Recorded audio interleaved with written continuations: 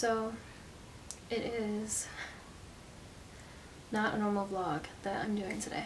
It's a video on a more serious note that I just wanted to get out there because I feel inspired by all the other videos who are doing it, and I wanted to make my own, tell my own stories. And so today is Tuesday, August 20th, and it's almost 1, and this is probably going to be my last video on Lake Zurich before I move on Thursday. So I don't know if it's becoming like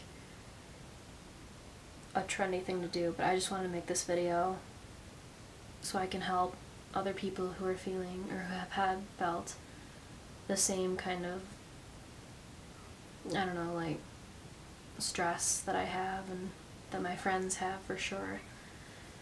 And I just want to say that it gets better. Like, I came out to myself. First I came out as bisexual. I wasn't exactly sure what I was, who I liked, if it was normal or okay. And that I was probably 13. Yeah, 13 when I first started thinking like, am I bi or am I straight or what?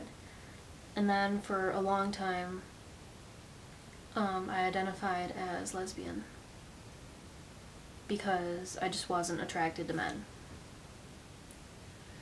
And then recently, within the last year, I feel that's changed, and now I am happily able to say that I have come out, well, I am coming out, I guess, right now. I'm coming out as pansexual. And pansexual is sexual attraction towards, I don't want to say anything, but any person of any gender.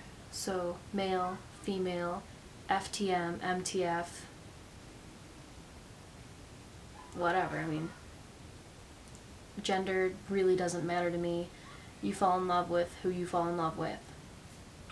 And only my friends really know that I'm pansexual, but oh well, now the world knows. But for a long time I was struggling to tell mainly my dad that I was anything other than straight, because I was afraid that it was going to really upset him if I settled down with another woman who we can't really truly get married to, who I can't truly have kids with. But I didn't want to upset him at all, and so I just kept it in. I mean, and I felt awful. Keeping it in was the worst thing I could have done. I was getting sick more than normal. I mean, I was always stressed when my dad was talking about me getting married, and I was just, it was to the point where I was getting sick to my stomach. And I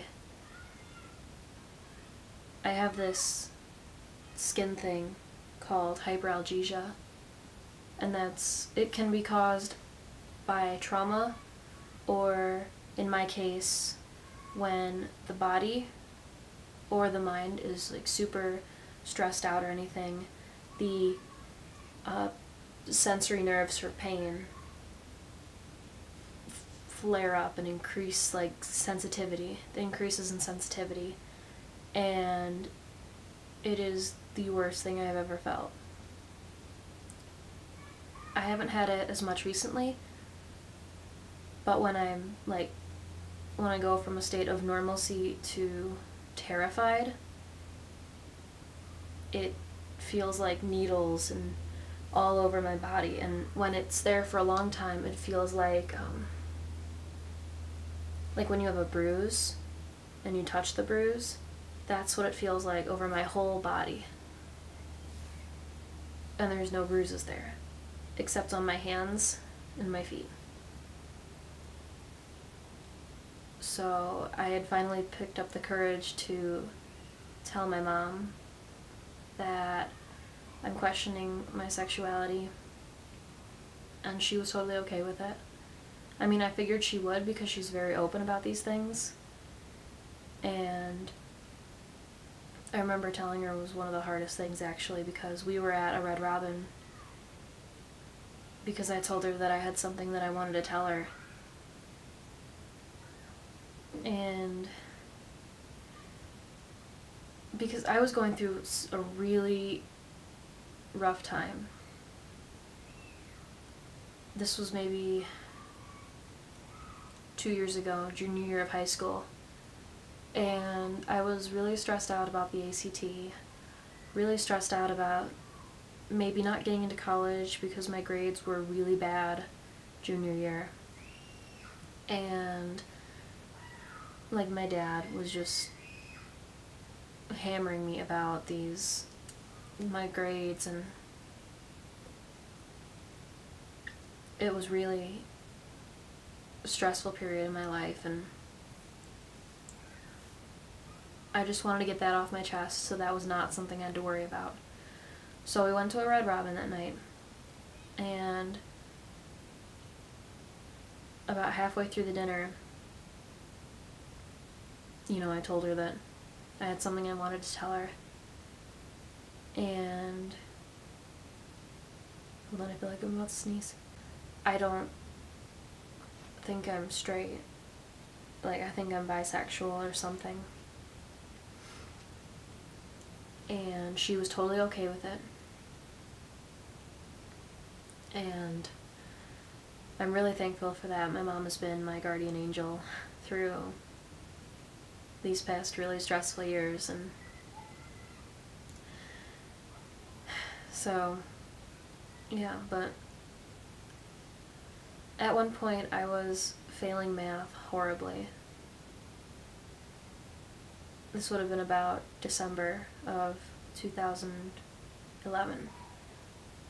And it had gotten so bad at my dad's house that I just felt I should tell him and get it over with. He came up to my room and he asked me if there was anything on my mind that bothered me. And I told him there is, but I don't know, there's no easy way to say it, and that I didn't want to upset him or anything. And he said he wouldn't be upset at all. And so at this point I was bawling. I was really upset, and I was just crying non-stop. And I said, "Dad, I think I like girls." And we haven't really talked about it much since then. He doesn't really reference it at all, or maybe he's trying to put it out of his mind. So that kind of, I don't know, that just doesn't really sit well with me. But since then, I've been a lot happier knowing that I have told him, even if he doesn't want to think about it or anything. I still know that I've told him, and I feel just a lot happier now. I mean, all my friends have known for the past, since 5 years, since when this whole thing started. And they've been my rock, and my mom is my rock too. And senior year came along,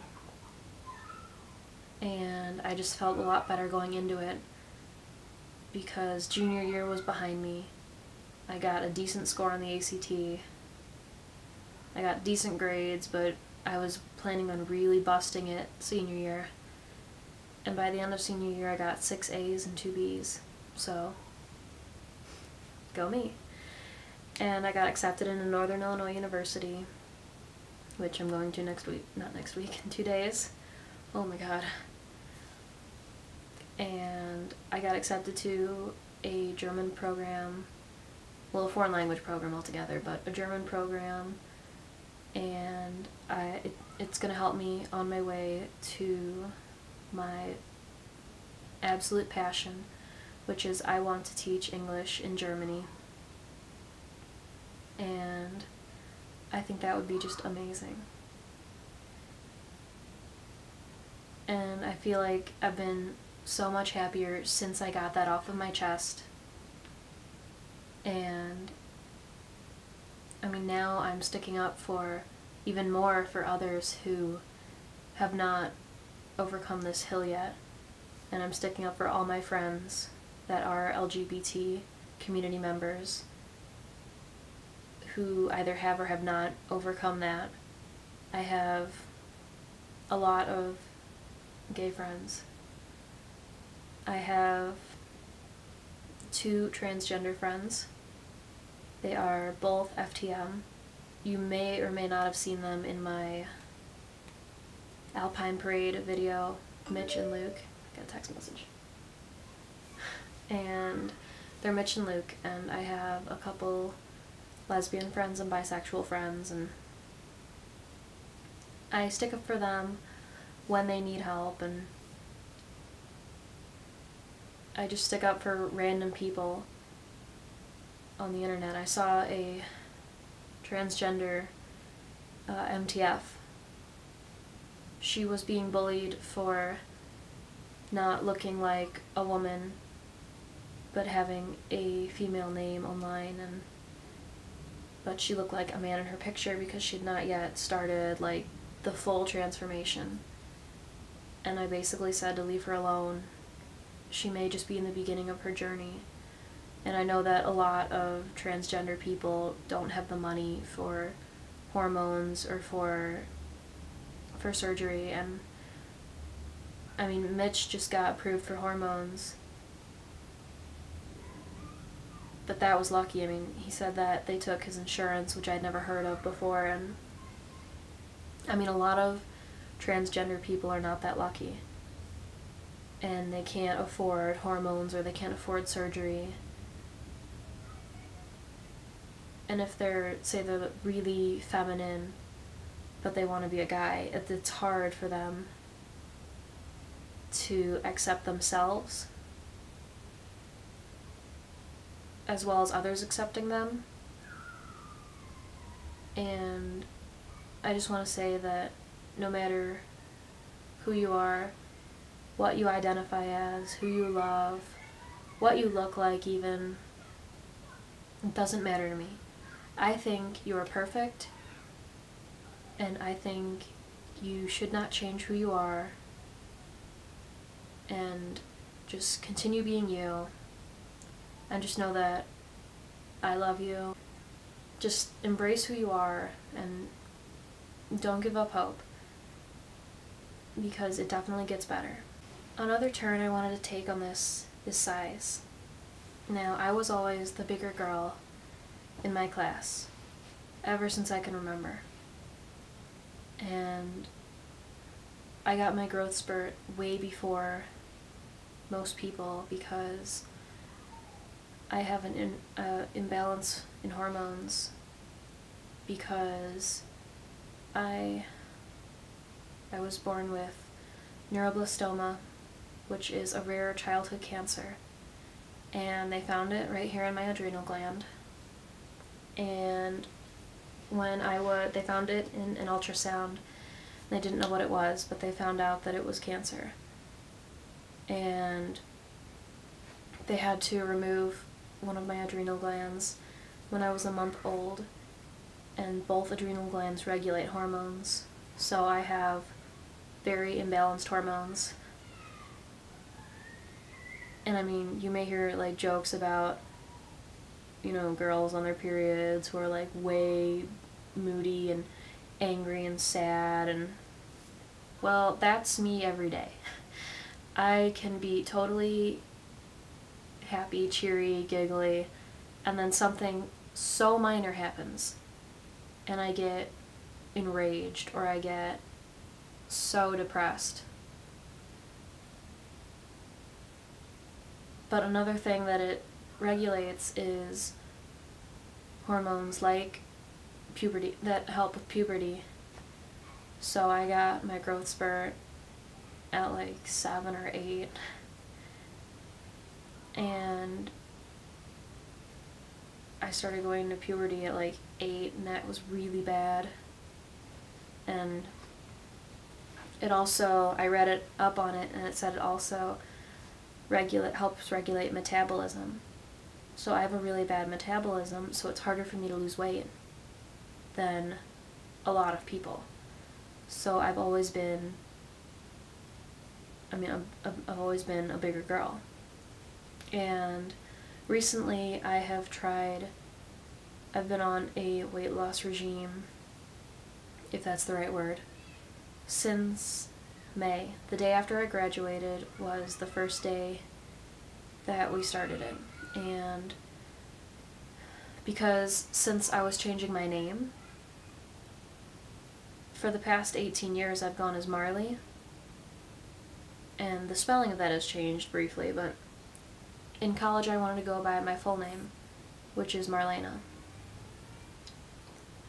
And I just thought it'd be more adult to go with Marlena, so since I'm changing my name, why not change my whole lifestyle? So I took up boxing, and I've been on a diet for, it's about 3 months now, almost 3 months. And so, the scale hasn't really gone down much. I've lost about maybe 10, 15 pounds in 3 months. That does sound like a lot once you put it up like that, but the way my body looks has changed drastically. So here I'll put a picture before, and here is a picture that I just took this morning. So you can see that my body has changed a lot since I graduated high school. And I just want to say, for anyone out there who is having trouble losing weight like I have been, or anyone that doesn't feel comfortable in their own skin, whether they be size 24 or even size 00, and for those people who don't feel comfortable being too skinny, it definitely gets better, because high school, people look at you and they judge you based on how you look, how you act, how big you are, how small you are, how tall you are, how short you are. And since going to DeKalb on various college trips, I have seen none of that. Nobody really cares anymore. High school, everybody is super judgmental, and I felt that in college they're really not, because they're not as focused on reputation and who's better than everybody else, like people are in high school. So I've changed for myself. You should never change because somebody tells you to or somebody wants you to. You should change because you want to. And I have lost 15 pounds now because I want to. I've taken up boxing. I have changed my diet completely. And I feel a lot better now that I have gone from pretty much sedentary lifestyle to fairly active. I don't play any sports or anything, but I box 3 times a week at Title Boxing Club. But you probably already knew that because I have a video on it. And I think that's all I really just wanted to say. Whether you are gay, straight, bi, transgender, whether you are morbidly obese or dangerously skinny, you're perfect. And no matter what you're going through right now, if you're going through bullying or teasing or lack of self-worth, if you don't think you mean much to yourself, and you may be leaning towards suicide, don't. It gets so much better. And I know I'm only 18, but I've already felt the effects of going down the slope, and then now I'm on my way back up. And here I am going to college in 2 days. It gets better. If you are feeling any doubts about yourself, you can always message me on my channel, and I will gladly be there to help you, because I have given advice to a lot of people, whether they be online or in person. I am willing to help you become who you want to be. So if you're having any doubts about yourself, or if you're having any lack of self-worth, just send me a message. Tell me about what's going on, and I'll be on my I'll be checking my channel almost every day this week and next week, so just send me something, and I will be willing to give you advice and make your outlook on life a lot better. So, that's it. I love you.